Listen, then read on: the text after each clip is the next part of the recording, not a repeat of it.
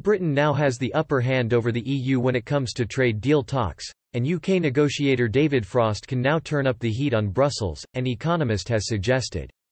The seventh round of talks between Mr. Frost and opposite number Michel Barnier got underway this week, and Mark Littlewood, Director General of London-based think tank the Institute of Economic Affairs, IEA, believes the UK will now go on the offensive. Mr. Littlewood suggested there had been a dramatic change of momentum since Boris Johnson replaced Theresa May as Prime Minister, which was now reflected in the team negotiating on the UK's behalf.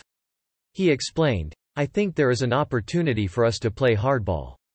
And the reason I say that is in essence the European Union's only trade negotiation at the moment of any real importance is with the United Kingdom. We are now at last playing the multi-dimensional chess we should have been playing from the outset. Unfortunately, under the previous Prime Minister all the focus was on a deal with the EU." Mr. Littlewood added, "Now I am not saying a deal with the EU does not matter, our trade with the EU does matter. But we have now opened up flanks to try and negotiate a trade deal with the United States of America.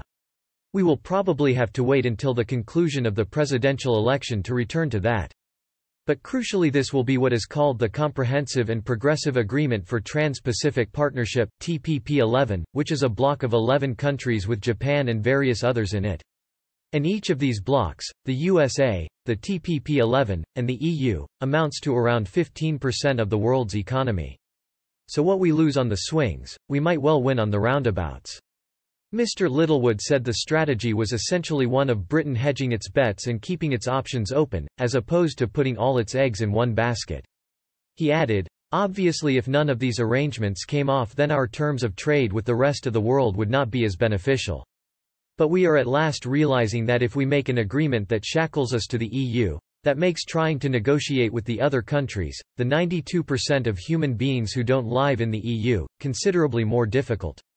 Signing up to the EU rulebook would mean less leeway when it came to negotiations with other countries such as the US and Japan for example, and Mr. Littlewood said it was highly doubtful therefore that Mr. Frost would be prepared to countenance any commitments which shackled Britain in any way.